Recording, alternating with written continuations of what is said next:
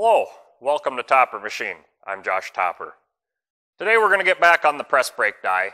We're just going to rough it out because coming up real quick here, I got material coming and I got to get on that paying job. But we're just going to rough it out. We're just going to do square cuts, rough it out, and get it close so that I can set up later and do my V. So before I get started though, I'm going to grab the camera and just do a quick walk around of the machine so you can kind of see how this thing works. It's pretty nice machine. I really do like it. So let's do that. So this is the American Toolworks 8-foot planer mill. With my Bridgeport 1J head on it. That is our control pendant that will swing out of the way. Makes it pretty easy. It's a DC drive, and if that ever fails, I'm going to go to a frequency drive. It's a pretty nice piece of equipment.